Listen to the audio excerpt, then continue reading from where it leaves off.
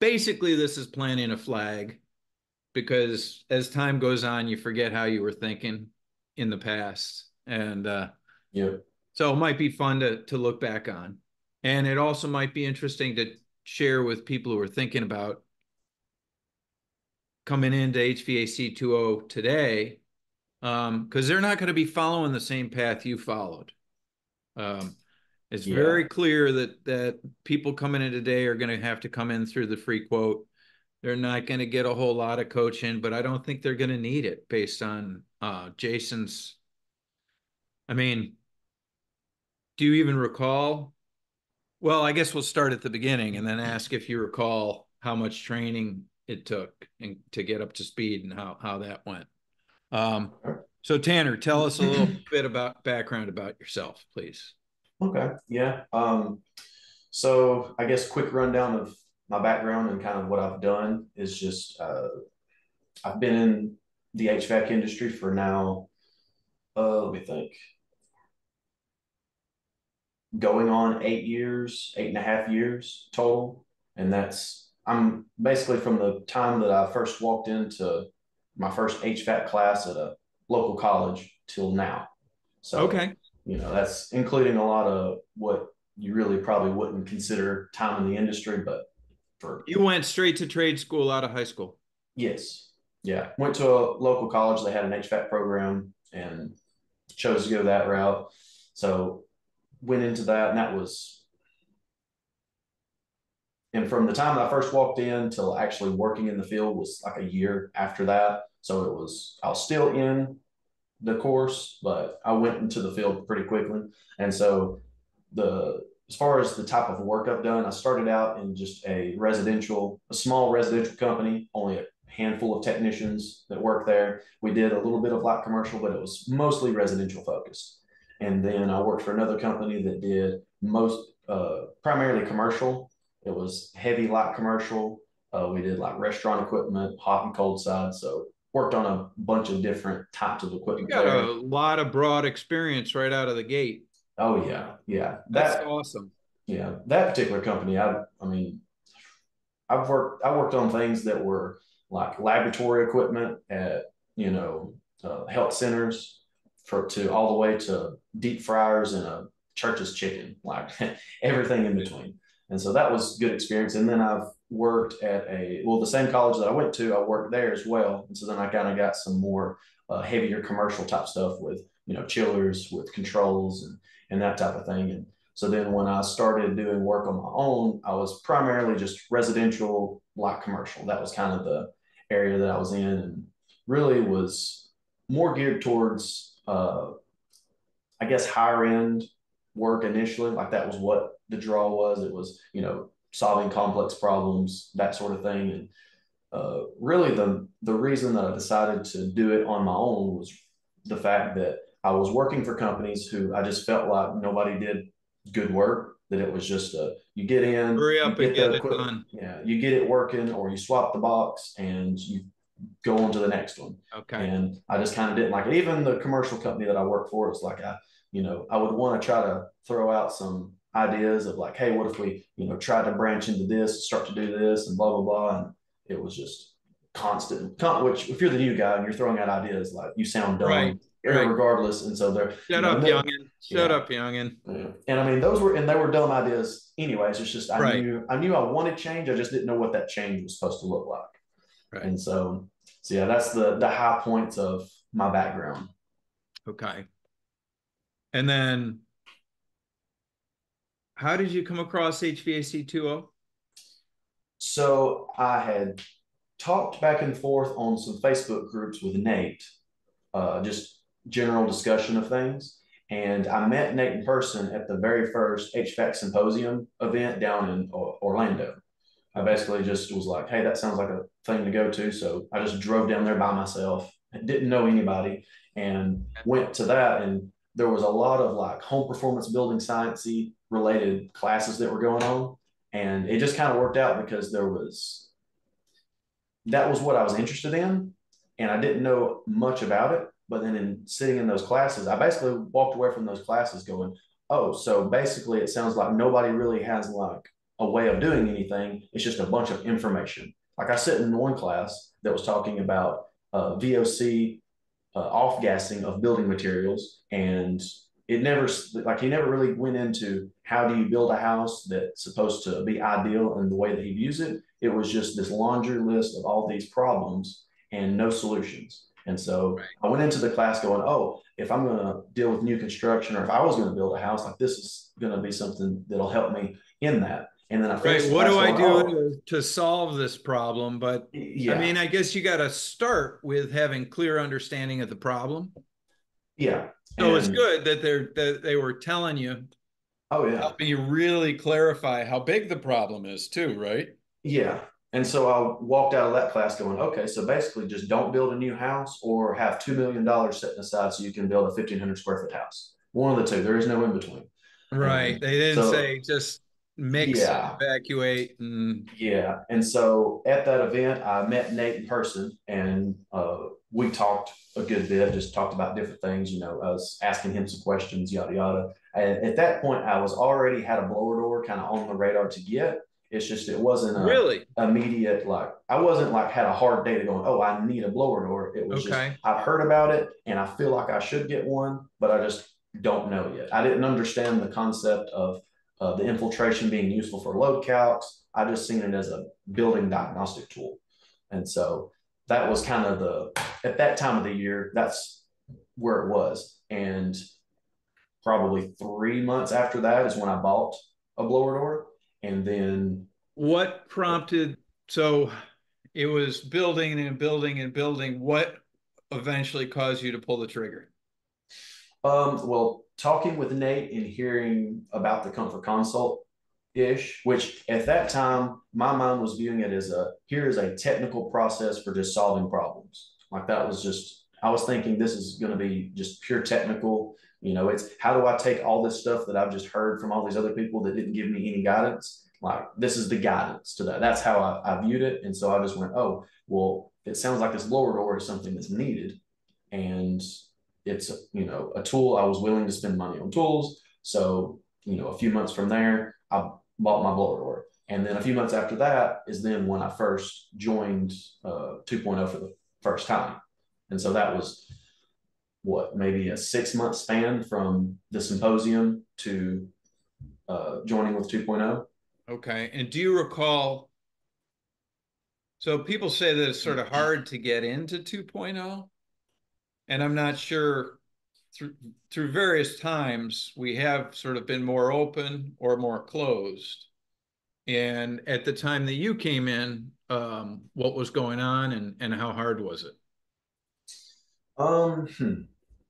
I guess it depends on how somebody would define being hard or not, because there was definitely a learning curve, but I was really going into it of basically going, okay, whether or not I stay, this may not be worth it, it may not, or it may be worth it, or it may not, but it's going to be a learning experience nevertheless. So that's was the main part. So I'm like, I've already got this tool. I know that's useful, whether I'm using it here and there.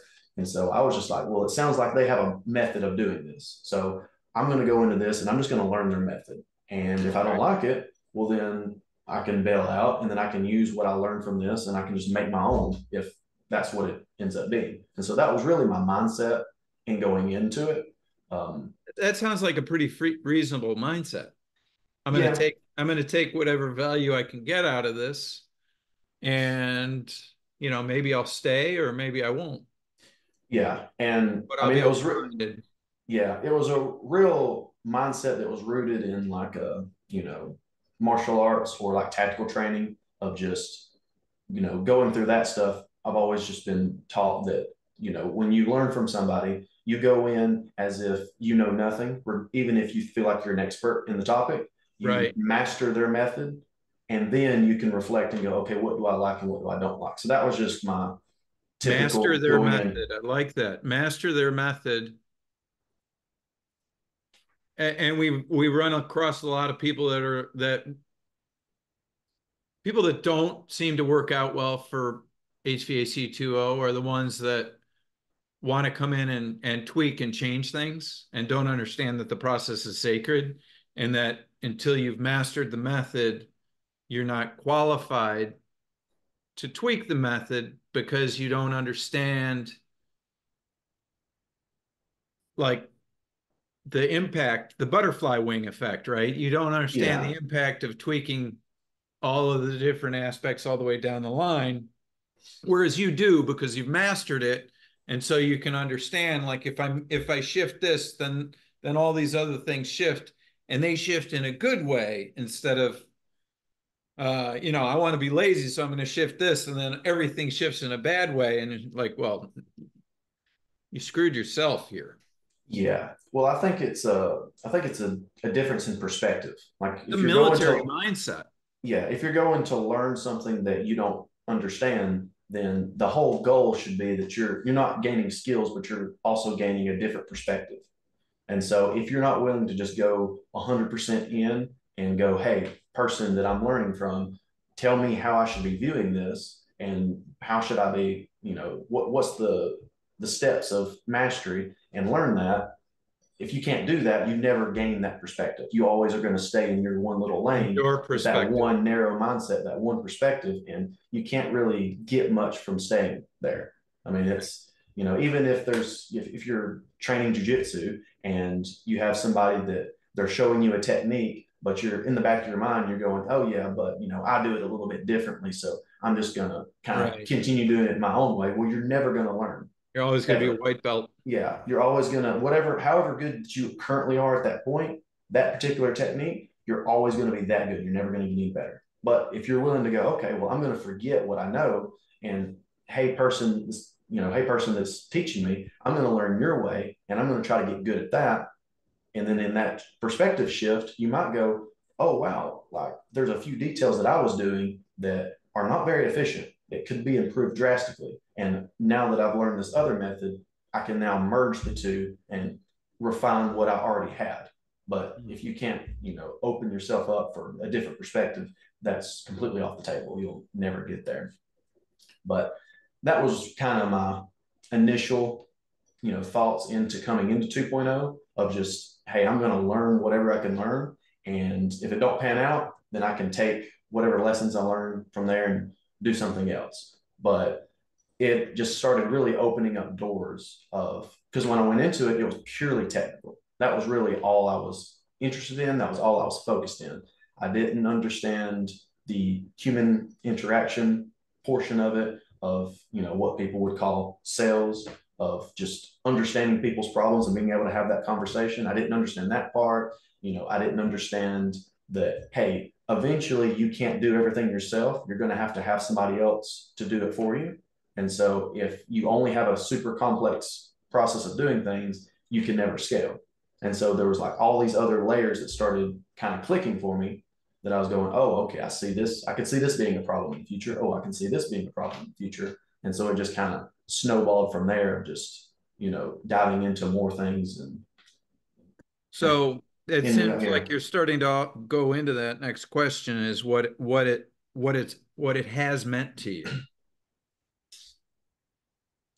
Yeah, I think what it has meant to me has probably changed kind of throughout, because initially it meant just you know, a, a method of learning is what it all it was. And then it shifted to a method of learning things that I didn't know I needed to learn.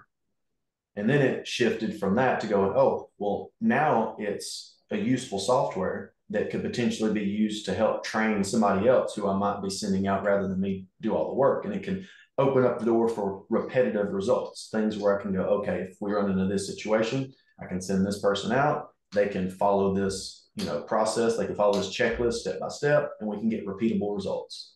And it So are just you talking about Comfort Consult or Free and Quote? initially Comfort Console. You were That was thinking that how I you would seen it. train somebody on Comfort Consult. Yeah, Okay. yeah. Now, obviously, things had kind of like everything was really fluid, and so it was like constantly changing. Of the things that I thought were important kind of shifted quite a bit, because at first it was like, oh well, comfort consults are that like that's the gold nugget, like that's what's needed, that's what's That's gonna what we really gotta sell. change. Everyone has to be a Comfort Consult. Yeah. Yeah. And so it was just the mindset was purely how do we get more of those? And then how can I scale that to where I'm not having to do every single one of those? Okay.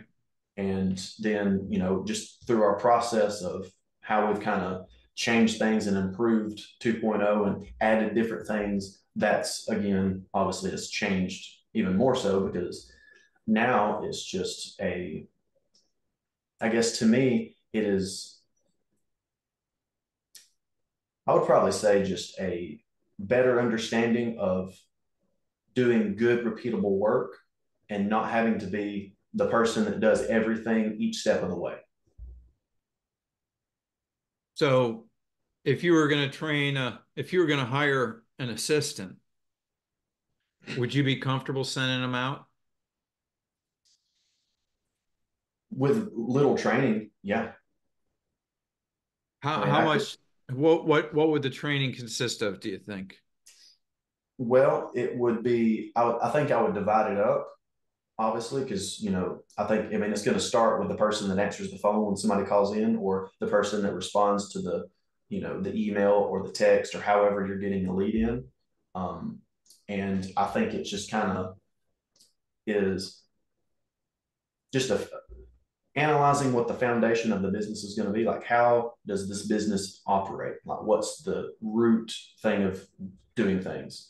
And so having everybody on the same page there, of from the CSR, from the person that's taking that call, to, okay, they want a free quote, to being able to send out somebody who, doesn't have to be just a building science genius to go out and to be able to offer really good recommendations and to offer things that people can choose that can lead to really good repetitive work that you can do at scale for a profit. Okay. And what do you think the HVAC 2.0 is going to mean to you going forward? Um, well, right now, I feel like it's going to be that. It's going to be really the ability to, um, I guess, operate in a very efficient capacity in terms of leads and in terms of scaling that. And obviously, things have changed in between now and the past. And so I foresee it changing in an unforeseen way again. But currently, I can see it being, hey, I can send out, if I get 100 leads, I can send out somebody that doesn't have to be a superstar and get really good results with those leads. I can be really efficient with those leads Okay. and, turn those leads into, you know, I mean, good jobs and profitability, to where if the industry standard is that, hey, for every sold lead, it costs you $600 in order to get a lead, sell it, and make money. Well, if I can cut that down by 50%, we can, instead of spending $600 per lead, if I can spend only $300, well, that just frees up more additional money to funnel to other things. And if things get tough, if we go into a hard recession, I mean, if you're a business set up in that way, you're going to be the one that has the competitive advantage. The ability to survive. Yes. So what are your thoughts on the free quote process and how do you think it's changed how you think of the comfort consult? Well, let's step back. You were talking to me a little bit about your ratio of comfort consult to free quote earlier. Yes.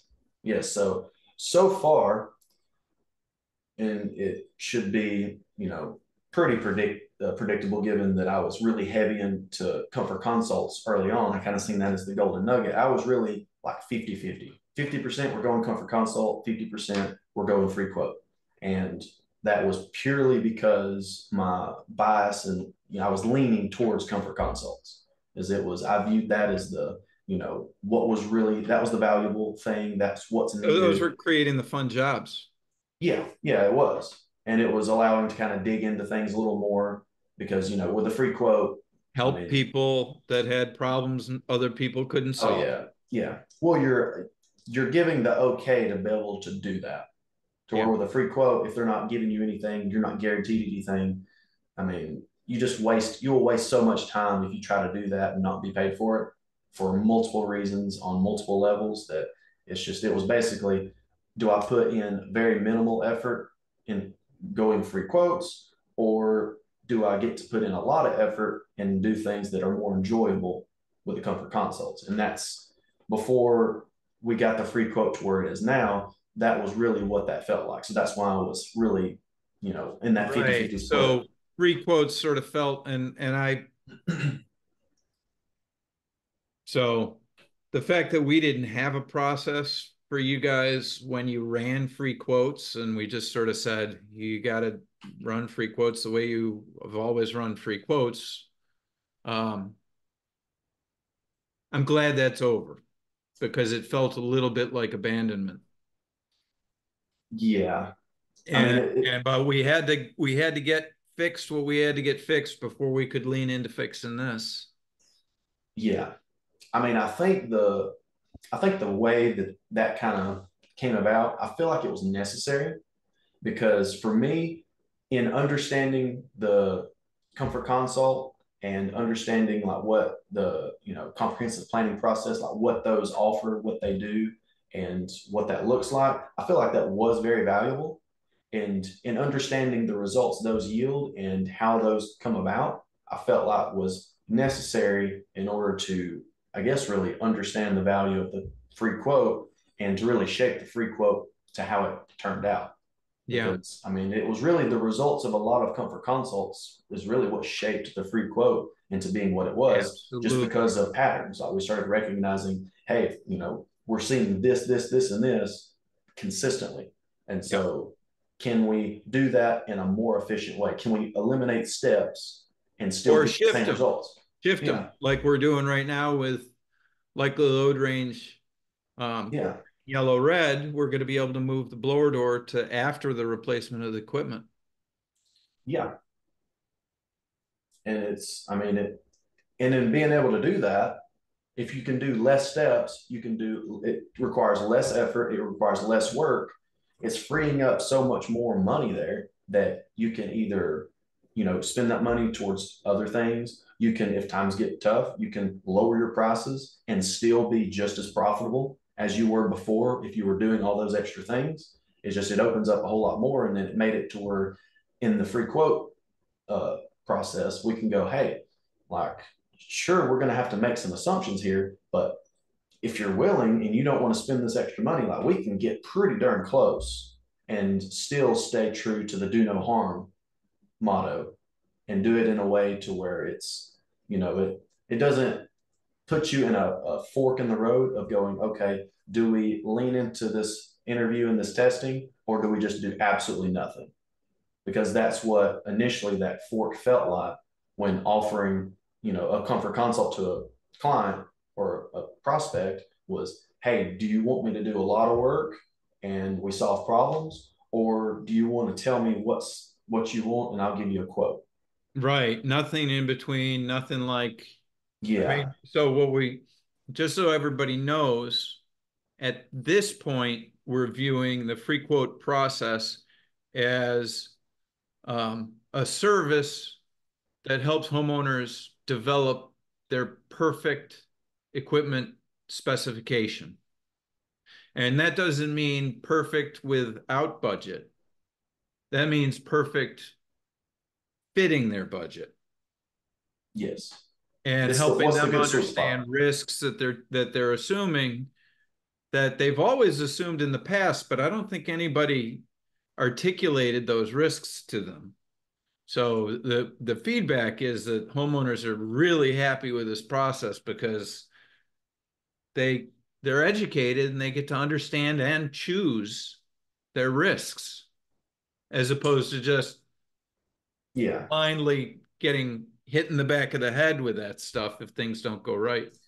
Yeah. Well, I mean, traditionally, it wasn't that the risk wasn't there, or that the homeowners were just, told, like, they weren't given the option. It's just, it was assumed that, oh, the contractor is going to just assume all risk. Right. And when that risk comes back to bite you, you just take whatever that lump sum of loss is and you divide it up and then you sprinkle it across all of your paying customers.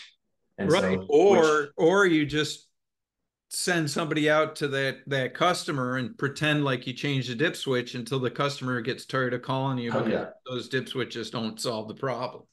yeah. A lot of people And are just living with these problems thinking that they just can't be solved.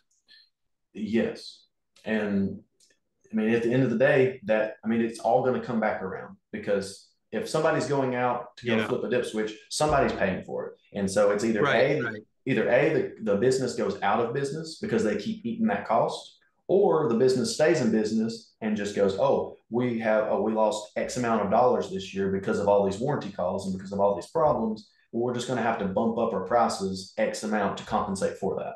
Right. So either way, somebody's paying for it. Yeah. Yeah. At the end of the day, it's always the consumer. Oh yeah, yeah, and either money or headache, one of the two. Well, Tanner, thank you very much. Is there anything that I forgot to ask you or anything that you'd want to say at this point? Let me think.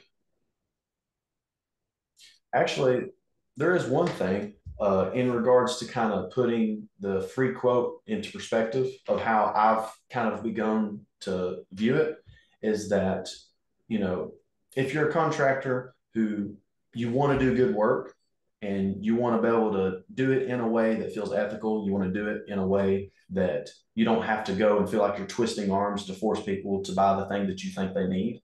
Um, I've kind of started viewing the free quote process as being like a first level of a multi-level like system of solving problems. And so like being the first level is that's the catch-all for most things. Like you're gonna do really good work at this first level most of the time. And it does it in a way to where it can articulate the risk, it can articulate, if you're gonna assume things where it's better to assume in, okay, well, we're not sure exactly what size you need, but we feel more comfortable leaning smaller than we do larger for reasons X, Y, and Z. And since we've looked at these key points, you can look at this and determine what you would like to do. And so it kind of, for the most part, you're going to give people really good equipment. They're going to be really happy, and you're going to solve a lot of problems with that first level. But if things kind of go a little sideways, you've got that next level of the comfort consult. And given the way the free quote is set up, and if you don't veer off and you don't royally screw up, Yeah, you should be TCIS, right? yeah, you should be in a good position to where if things still aren't quite right at the comfort consult, you can unveil things that will then fit, that will then catch the things that get past level one. So if we're thinking of it in terms of filters, sure, that first level filter, it might not have caught everything, but that next one is going to catch basically the rest of that. That's going to be the, hey, you didn't get a big airdrop return. And so that's why we're seeing this, this, and this. So now we can upgrade again and, solve some of these problems. Or, you didn't have good filtration. Consult and do zonal testing because that one room seems to still be a problem. Yeah. And so there's all these other little things that will get caught at that next level.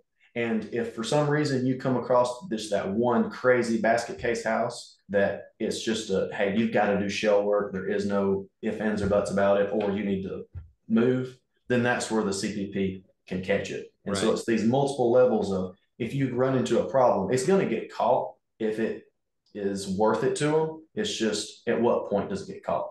And in doing it properly, the homeowner's not going to be pointing fingers and mad at you through the whole way, because they're going to understand, hey, you helped me understand this so yes. clearly. And I mean, the gratitude that you guys are getting when you go out and see people, just how come nobody else explained this stuff to me, seems to be at every visit.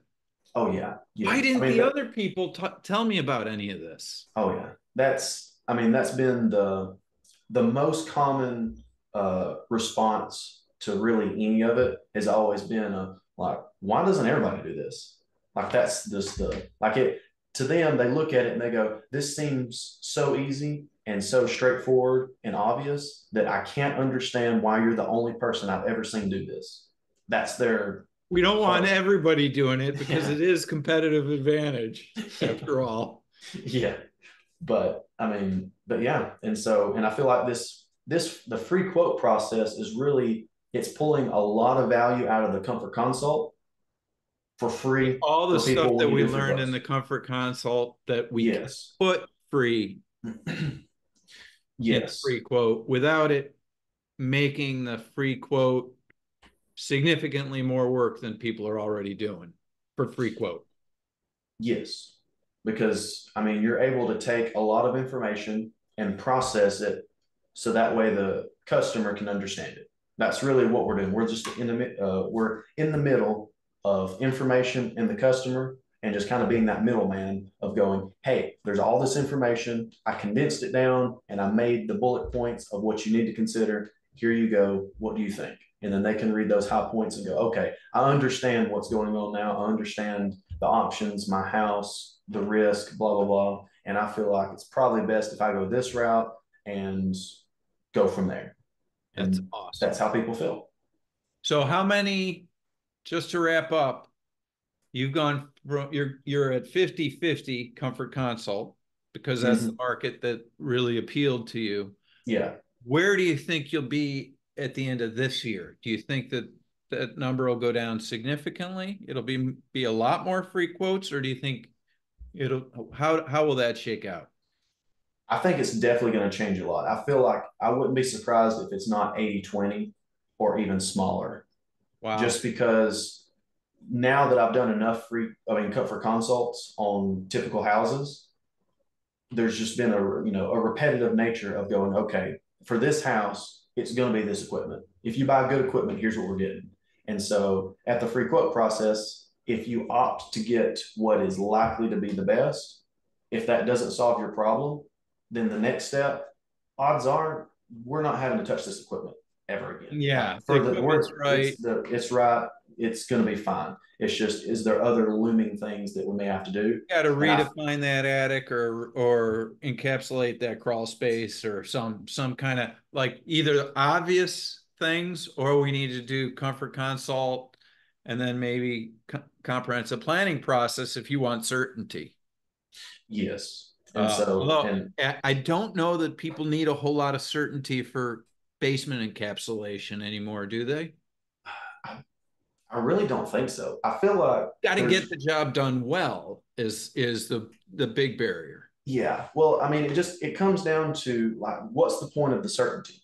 If we can achieve the results, does it matter if we were certain beforehand or not? Right, Like, right. how Did much you are we need willing to to know that spend? you're going to save $200 a year in your energy bill, or did you Yeah. just know that there's a whole bunch of moisture down there that's going to make your house suck? Yes. Yes. And Let's so, I mean, let's do something about it. yeah. Right. And so it's like, if you can predict a lot of potential high points that's going to cover 80 to 90% of cases, then why don't we just understand that, hey, this is only 80%, 80 to 90% of the time going to be right. And if it is within that 10% margin, well, then here's what we can do next. Do you want to spend money to Turn this know? into a science project? Yeah. Or do we just want to go ahead and do the things that we know we're going to have to do anyways? Right. And see if we don't have to spend that other money in the future. And most people are just going to be like, I really don't care. I want to get what I need right now. And I want to make the best assumptions I can and buy what I will need. And if I need something additional, well, then we'll go from there. But if not, then I don't want to even think about it. Well, thank you, Tanner. What's the name of your business and where are you located? Dickerson Services, and I'm located in North Alabama. I'm based out of Gunnersville. And And I what's kind the of phone number to reach you at? 256-557-4978. Thank you so much, buddy. Thank you.